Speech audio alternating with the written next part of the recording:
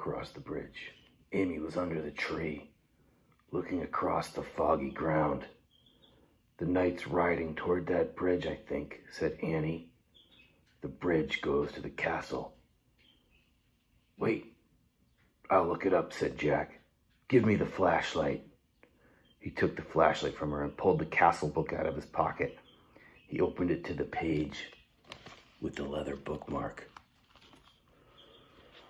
"Good morning. I'm just reading The Night at Dawn. First thing in the morning. I'm the Dark Knight. It is dawn.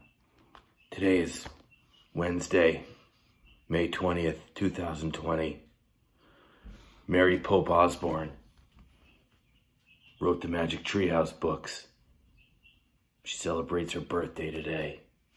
Happy birthday to Mary Pope Osborne." On the Linden website, there's a link to Chapter 8 of Book 6, Afternoon on the Amazon. It includes some words about vampire bats.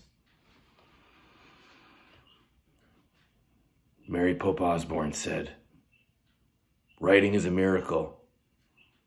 You can travel anywhere in the world, to any time and any place, and still be home in time to have dinner."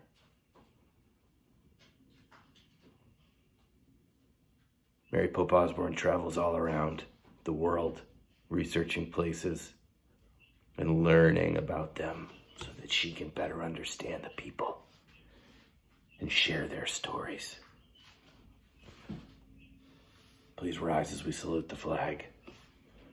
I pledge allegiance to the flag of the United States of America and to the darkness of Gotham City, vanquishing evil, one nation, forever.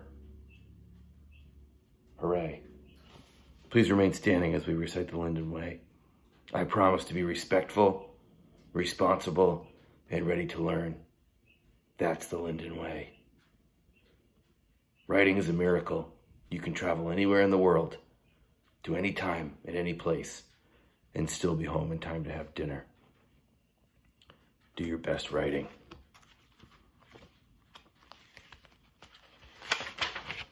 He read the words under the picture of the knight. "This is a knight arriving for a castle feast. Knights wore armor when they traveled long and dangerous distances. The armor was very heavy. A helmet alone could weigh up to 40 pounds. What about the weight of his conscience? The weight of the innocents?